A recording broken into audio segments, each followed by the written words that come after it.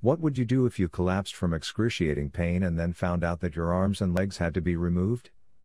Such is the story of Sadie Kemp from England. It was a regular Christmas morning in Sadie's house. Everyone was busy with the festivities. While she was helping to put together her child's kitchen set, she felt terrible pain in her back. The pain was so severe that it was unbearable. She was immediately taken to the hospital where she was given medicines for the pain and sent home. Little did she know that she would be back in the emergency room the very next day. When the pain persisted, she revisited the doctors from the day before. While explaining to them, she said that it felt like her kidney was being squeezed from the inside. Just as she spoke those words, she fell unconscious. When she regained consciousness, 2 weeks had gone by. She lay in the hospital bed, wondering what had happened, and was told by the medical staff that she had a stone in her kidney.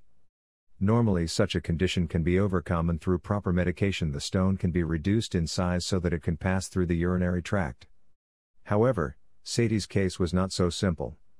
The stone had caused her body to go into shock due to a condition called sepsis. Sepsis is when internal or external body parts start to deteriorate due to an existing viral or bacterial infection in the body. It can be quite fatal. The doctors felt that it would take a miracle for Sadie to survive, and even if she did, she may have to face amputation of her arms and legs.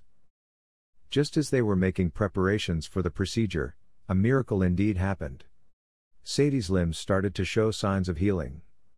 But the joy of this news was short-lived, as she was told that parts of her hands had suffered a great deal and could not be saved. The doctors carried out an advanced procedure where all of Sadie's fingers were removed. Her hands were attached to her stomach lining to keep the remaining tissue from dying. The same decision had to be taken for her feet. Before all of this had transpired, Sadie was a government employee, entrusted with the task of tracking and tracing cases struck by the coronavirus.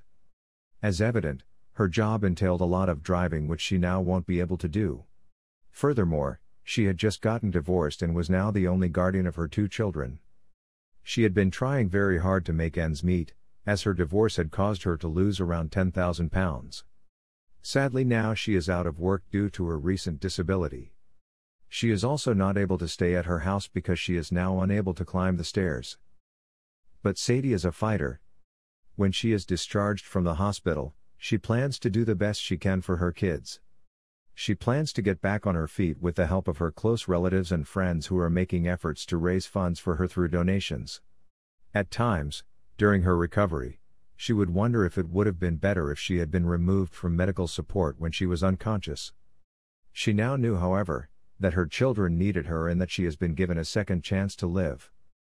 It is times like these when you get to know what you are made of. With a positive mind and strong resolve, all can be overcome.